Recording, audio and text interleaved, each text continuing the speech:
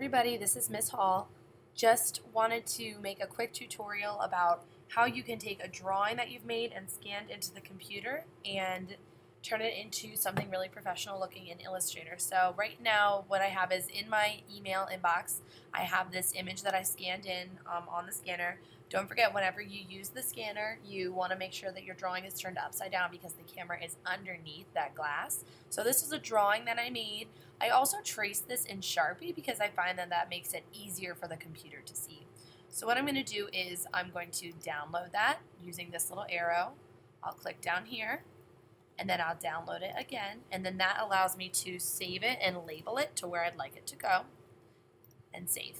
So now I've brought it from the scanner into my email onto my computer, and now let's bring it into Illustrator. So this is my Illustrator document. It doesn't matter what size it is. This one in particular is 8.5 by 11, just a standard piece of paper.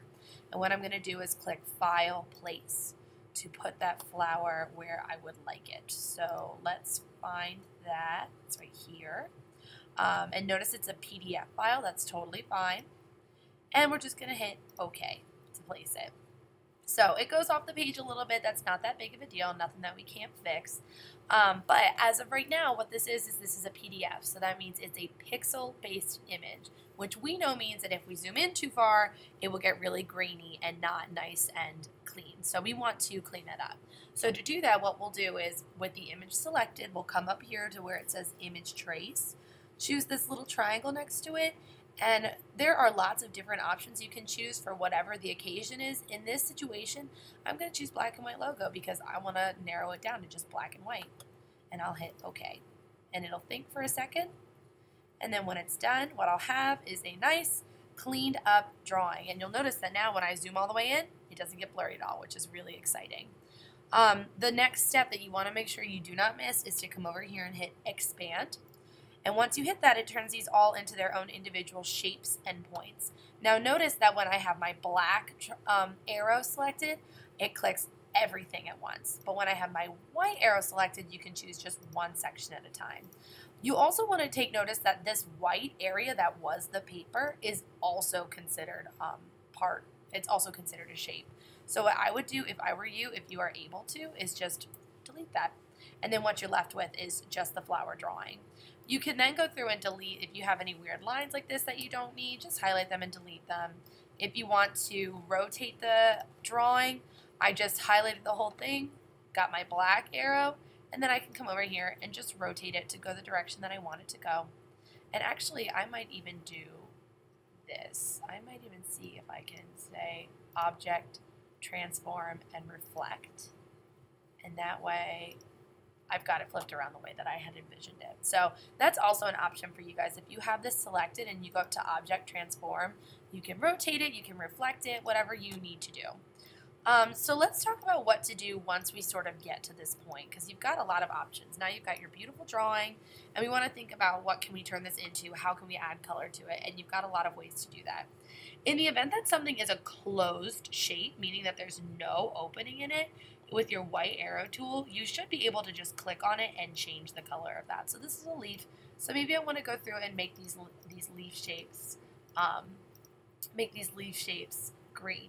Now notice though that does not work on this shape because if you see, this is not a closed shape. See how there's this opening right here? So when I go to click on it, Illustrator recognizes it as a path instead of a shape, but that's okay. We can still add some color there. So in the event that Illustrator does not recognize it as a closed shape and you can't just click on it and change the color, the way that you would change the color would be to use the pen tool. So here's what I'm going to do. I'll come over here to my layers. I'll make a new layer and put it underneath my old one. And then I'm going to lock this layer that has my drawing on it, because then that way when I'm clicking around, I won't accidentally select something I don't want to select or move things around I don't want to move. So what I'd like to do now is I'd like to fill in this shape with color. And let me just double check and make sure. Sometimes it might mess you up a little bit if this shape has white in it, but I think we should be good. So let's go in and add some color with that pen tool. Just make sure I was doing this right. Yeah, we're good. Okay. So on my new layer with my pen tool, I'm going to select that green color I was using, And what I'm going to do is I'm just going to click around this shape. And as I do that, you'll notice that it fills it in with color. So this is a nice way to add color to something if it wasn't just that easy solution of clicking and changing the color. So that would be how you would add color to something. You can also do that, say, for like the whole leaf. So now I've got this light green color here, but I want to fill this whole leaf in with a dark green color. So I'll go in and I'll choose a darker green with my pen tool, work my way around and trace it, making sure to get rid of those suggested paths. As you move, you can always go back in and clean things up. Totally fine, but you'll notice then now, because I used my layers, thinking like a sandwich, and how they all work on top of each other. Oops, let's fix that one up. It didn't work so well. Now that dark green is going underneath that light green, which is exactly what I want. And all of it is underneath my black drawing, because that's how I worked my layers. And it worked out in my favor. So that would be how you add color to something. Let's talk about some other options that you have. So now that guy is done. So let's back it up. Starting to add some color in here. Things are getting interesting. Let's say maybe I noticed a couple things that I did not really like. So what you can do is you can go in with your white arrow tool, really zoom all the way in, and maybe if you're thinking like, let's find something. Maybe if you're thinking, you know what, I don't really like how this leaf shape ends. I can zoom all the way in as far as I want. Click on that area. Oh, except it was locked, then you can't do that. Click on that path, and then you'll see that all of these anchor points come up. And since I have my white arrow tool, what I can do is I can actually double click on those points, and I can move that path around. So if I wanted my path to come all the way up and extend to come meet that other leaf, I could change that. If I wanted to make this line a little bit thinner or change the angles, I can do that. It really gives you a lot of freedom to really polish this up and make this look totally, totally professional. The other thing you might want to consider doing, so we talked about adding color, we talked about moving the shapes around.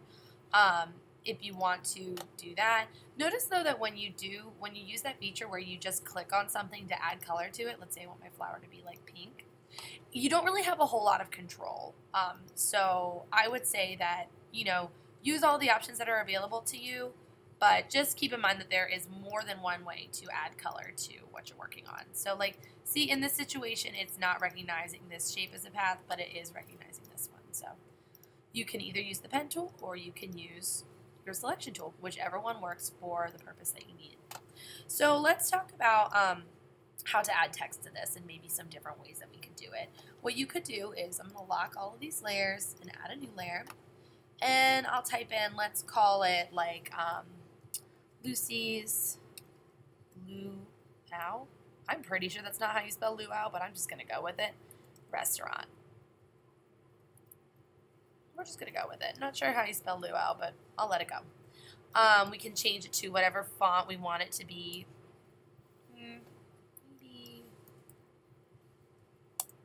yeah, like that one. So now a couple of things that we can do. Not sure if you guys knew this, but with text, if you use your black arrow and click on it, hold down your shift key and pull from the corners, it will stretch proportionately. And you'll notice that the font size changes with it. So then we can put that right over top of here if we wanted to. We can change the color of it so it's something more tropical and maybe a little bit easier to read. Well, that looks nice. You also could, if you wanted to, type this on a path. So let's say maybe I wanted to make a path that went like curved away from the flower. I could just click and drag however I want that path to go. Always make it a little bit longer than it really needs to be, because for some reason Illustrator doesn't always cooperate when your line is not long enough. Click on that path and put that in. And see what I mean? Sometimes Illustrator will just sort of like cut it off even though it is the right size. But that's okay. We can just make it smaller and like get that restaurant to fit there. You also can move this around wherever you want it to go. So maybe you want it to be up above the flower. Maybe you want to curve it, turn it. that is 100% up to you guys. So that is just a quick tutorial about how you can take a drawing that you made, scan it into the computer, and turn it into something really professional looking. And I hope that you guys found this helpful.